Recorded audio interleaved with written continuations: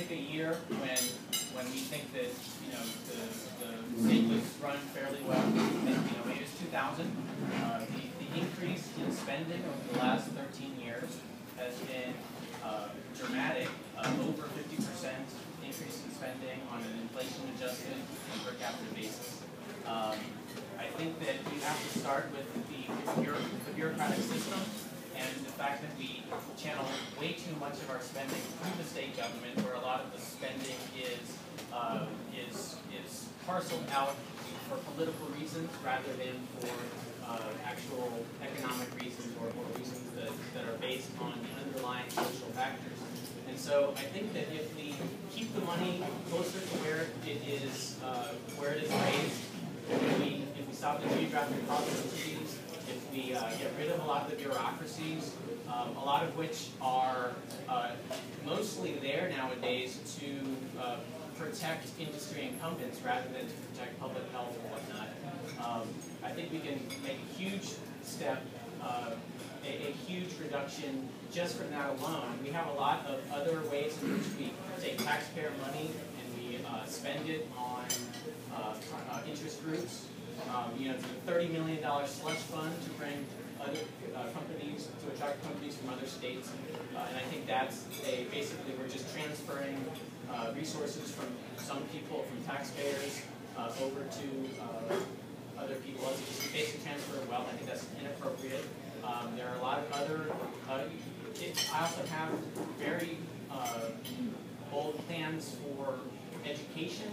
And I think that if you look at the education, the amount of money we waste over the past 4 decades in inflation-adjusted dollars, the spending on education throughout the country, it's a national problem, has doubled with very little change in the educational outcomes. So if we can move to a system that just by its very nature is more efficient, we're going to save a lot of money that way. And I think that if we kind of do a total rethink of how we deliver educational and transportation and other services, we can really do a great job reducing the budget, and that will also allow us to offer taxpayers some tax relief, and those are just going to snowball the effect of job growth and economic growth in the state. So that's my 20,000 answer, and I would be happy to, as the campaign goes on, provide more specifics. Okay. I want to throw a question to all the candidates right now, if anybody has any specifics right off the bat. In regards to spending, is there a certain area or a specific function that the state government does right now, or a specific department within the state that you would cut or remove immediately right now? What would it be? Virginia Department of Taxation. Very good. The Virginia Commission for the Arts. That's extraneous. Government should be involved in art. That's an easy one to cut right now. It won't affect anybody. All right. I was able to actually, with a really quick glance through the agency's webpage for the state of Virginia, I found 3 agencies that do the same thing. Okay. They all handle research of criminal conduct, and they're researching why criminals act the way that they do. So that's okay. They are the Crime Commission, the Virginia Department of Criminal Justice, and the Criminal Sentencing Commission. They all have this research component. And yeah, no. And then also, I very quickly, I'm an attorney, and so this kind of caught my eye. The Bar Association in Virginia is appropriated $750,000 a year for continuing legal education for attorneys. Oh my God. Oh no. Here's That's the disgusting. thing. That's disgusting. I know a couple of things about continuing legal education. We have to pay for it. And I've never had a problem in the world with paying for it because I picked this industry, I picked this job, and I knew at the outset that I was going to have to do this.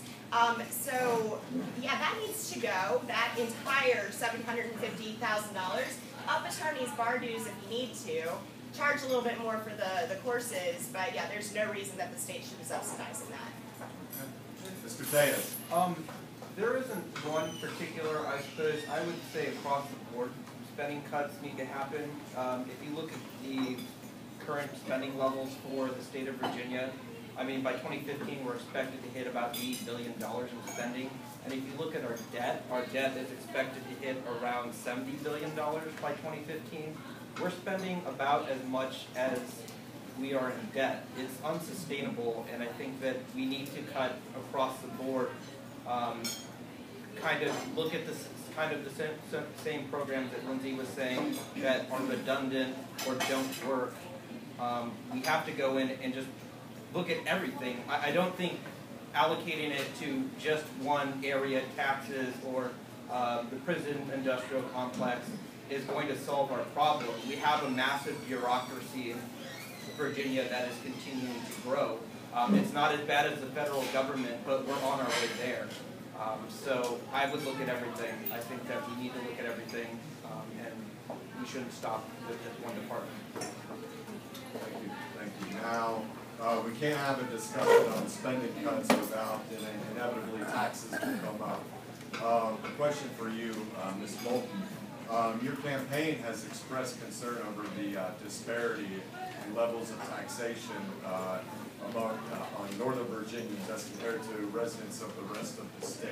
Can you just briefly elaborate on this, and what would you propose as a solution for the current taxation, the status quo right now within Virginia? Sure. What you're referring to is the new the transportation tax, and what this is it is supposedly it's to improve transportation, mostly metro rail and highways. Problem, just right off the bat, kind of get this out of the way, only 40% of this spending is actually earmarked for transportation. The other 60% is just God knows what they're going to do with it. So the bill, and it's passed, the bill is to, it essentially raises taxes in the state of Virginia. It will bring in $6.5 billion over the next 5 years. Some of the problems, Chris mentioned that there's disparity, excuse me, on Northern Virginia, and there are numerous provisions within the bill. Northern Virginia is going to be paying 0.7% more in sales tax than the rest of the state. The hotels in Northern Virginia are going to be looking at an additional 3% tax. And then property sales, real property sales, sell your home, is an additional 0.25%. Whenever you start talking about, especially in Northern Virginia, home prices, 0.25% is quite a significant amount of money. The problem is, now a lot of people are going to say, well, the metro rail, that is Northern Virginia, sure, that's fine, okay, well, we're still going to go back to our earmarking problem. It's not going to be spent here. We know it's not going to be spent here, because whenever you throw 60% of $6.5 billion at the state government, they're not going to spend it the way that they're supposed to be. It's also, it is facially, on its face, it is unconstitutional under the Virginia State Constitution. And that in and of itself, you don't have to be a libertarian to figure this one out. You know, you can't have it. So I know that one of the, I think maybe lieutenant governor candidates had mentioned, you know, raising a challenge, but not just a campaign, you know, talking point. No, a challenge actually has to be raised to this.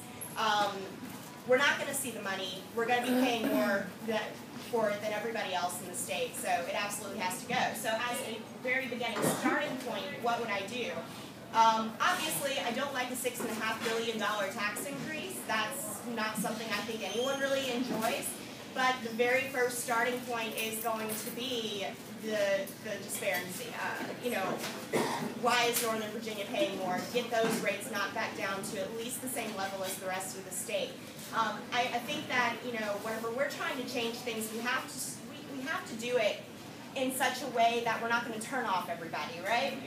You know, we're libertarians, we're a third party. Sometimes our message is a tough pill to swallow. So I think that whenever we're trying to make a change, we have to actually start somewhere that, while we may see most of our policies as being feasible, other people might not necessarily see them that way. So I think that starting with, let's make it all even, okay, the tax increase passed, we're going to work on that tomorrow. Today, let's make it even. I think that that should be the way to go about this.